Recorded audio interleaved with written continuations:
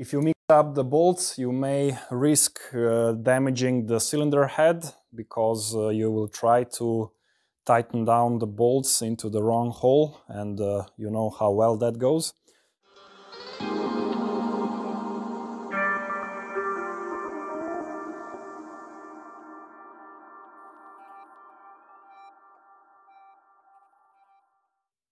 I've cleaned all the surfaces so they are free of oil.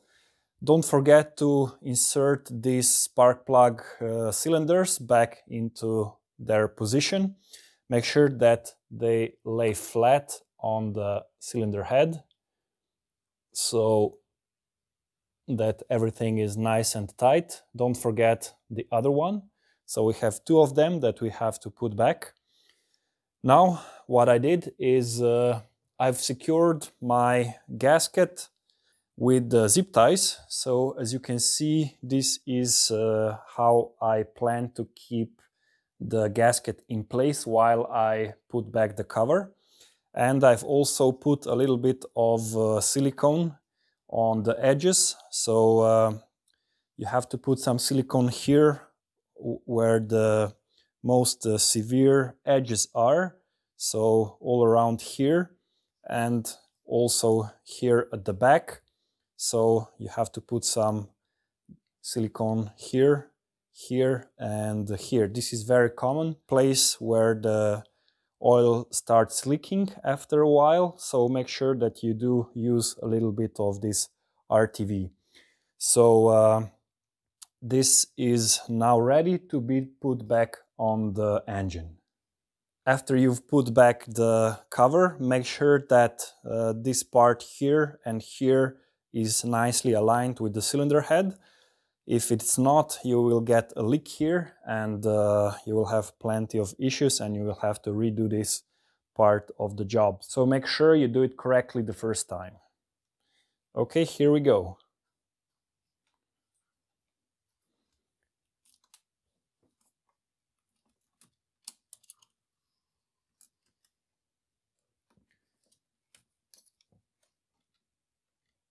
Make sure that nothing is in the way.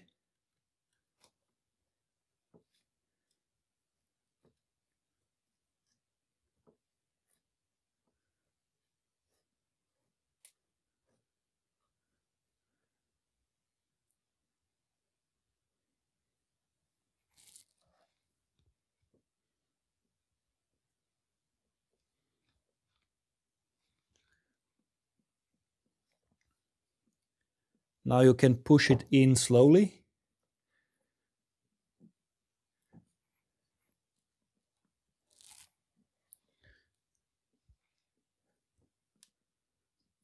And now I'm going to use my fingers to feel if the back part of the gasket is aligned correctly.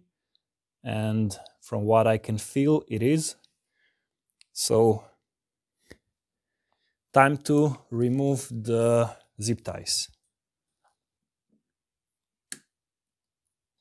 Now it's time to put back the bolts.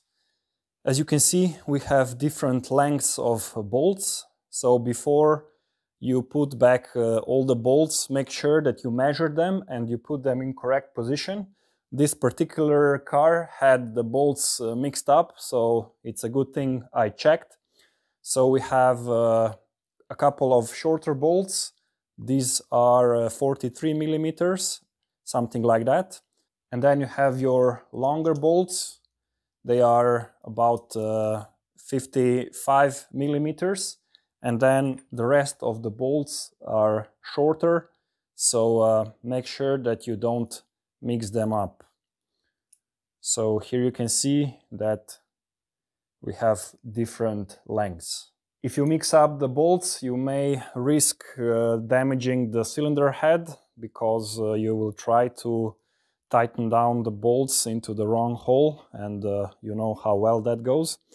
So you might even have oil leak because the bolts don't press all the way down to the appropriate distance. So this is a very common issue on these engines. So first, the shortest bolts go here at the top.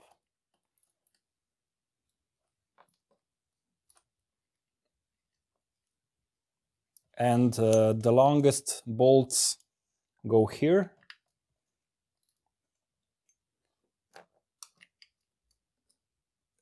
And the rest of the bolts have all the same length, so we're going to put them all around the edges of the cover.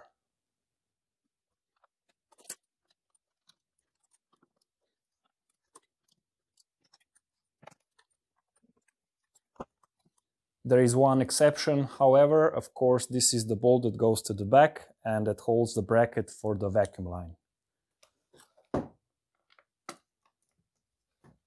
Start at the top, center bolts, just make them hand tight.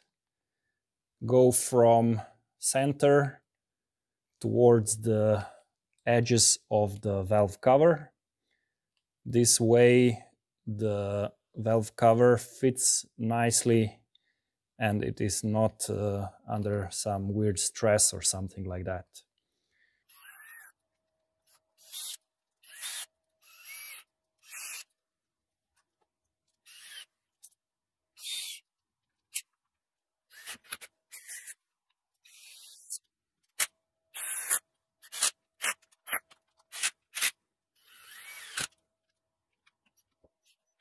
Now we torque the bolts to 10 Newton meters.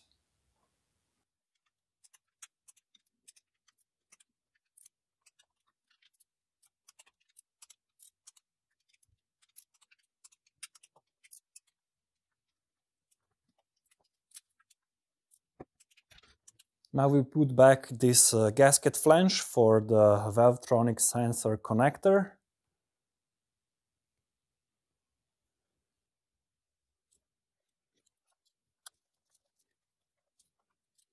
I'm going to tighten down these bolts by hand because I can't find the torque spec for this.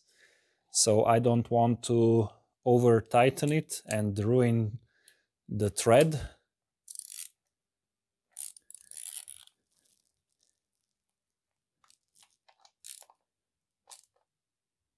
I would say they have to be about 8 or 7 Newton meters. Replace this gasket if it's brittle or old or maybe still original, because this is a common source for vacuum leaks. Now I'm going to torque down the spark plugs to 30 Newton meters.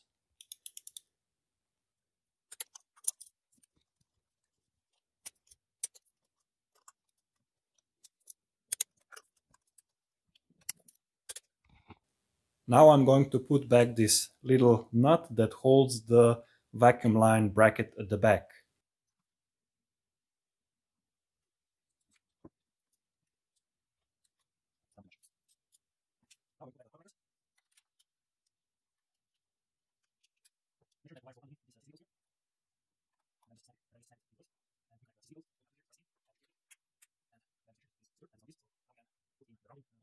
I've put a little bit of grease on the bolts.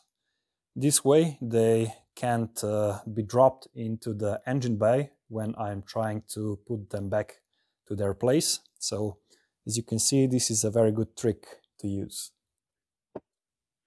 Make sure that the grounding wires are aligned, and then you can just tighten down the terminal. First hand tight.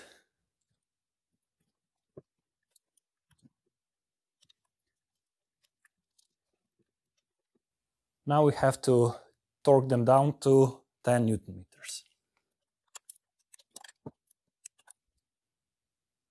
Now it's time to put back the coils. Make sure you put them in their original location.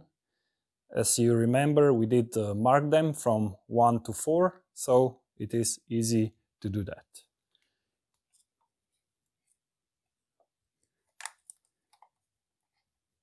Make sure that they are all the way in, and then connect the connectors and make sure that everything fits nicely.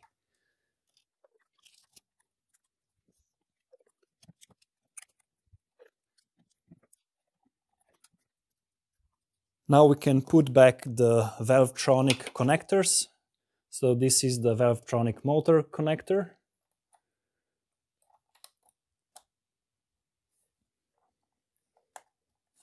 And this is the Valvetronic sensor connector. But before I do that, I'm going to use a little bit of brake clean and clean out the connection, because I can see there's a little bit of oil in there.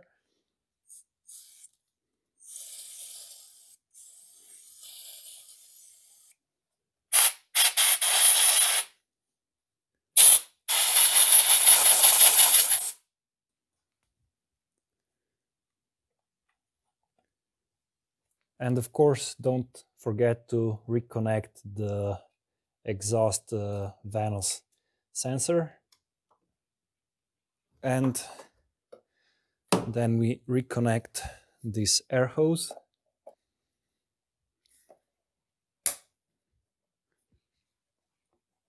Then we put back this cover for the heater unit. Make sure that all the hoses and connectors are nicely aligned. Make sure that all the gaskets are where they should be. And then you can just slide in the cover.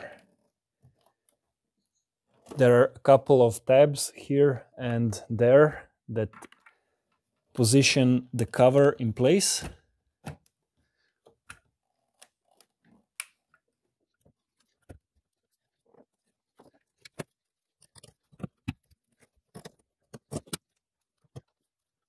Okay,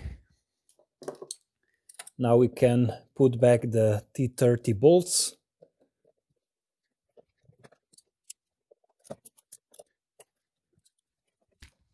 Don't forget to put back this plastic fastener.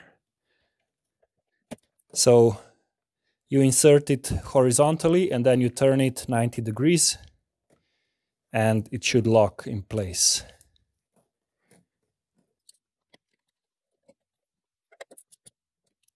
Then we can put back the coil cover, but before we do that, we have to put back this little bit of plastic here at the back.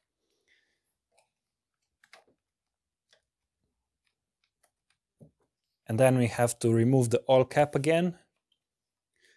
Again, match the arrows here. This is the position where you can remove the oil cap.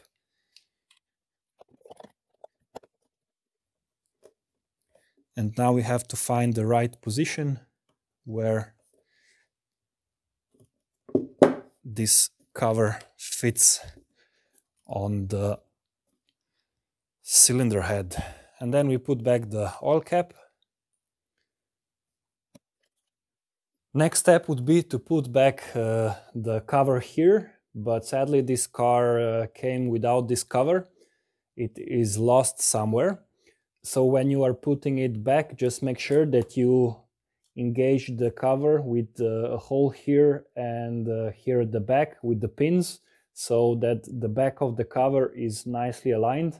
Otherwise, this cover will be rubbing against the air filter or cabin filter housing, and you will have noise and fine plastic dust all around this area. So make sure you avoid that when you're putting it back. Next is the housing for the filter. Again, make sure that all the seals are nicely aligned. Then we put back the 4 bolts, make them hand tight. Don't go crazy on those bolts. Then we can put in the air filter and the filter cover. Don't forget to put back this cable holder. Okay, I've got everything back together. Now it's time to reconnect the battery and start the engine and see if everything works okay.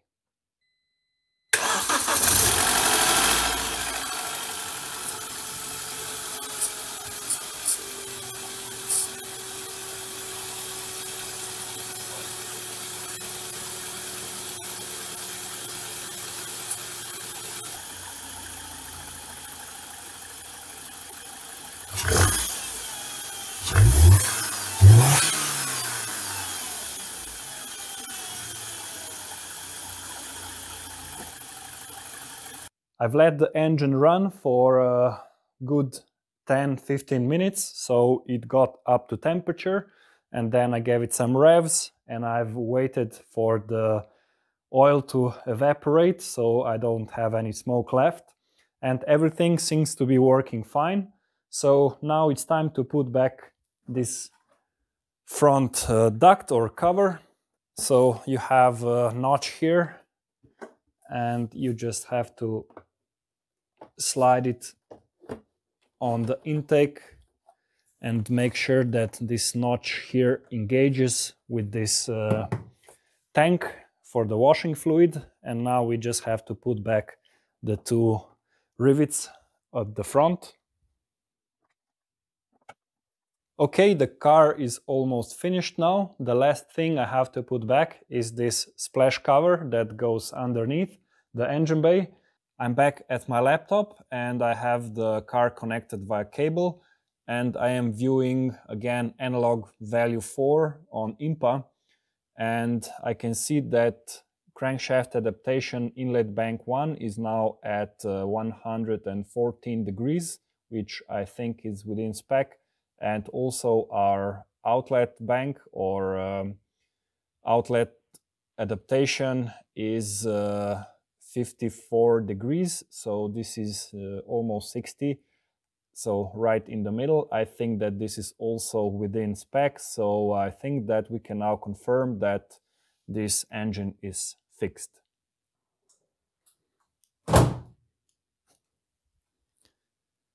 Thanks for watching. Consider subscribing if you have N42 or N46 engine, and keep zen and continue the art of BMW maintenance.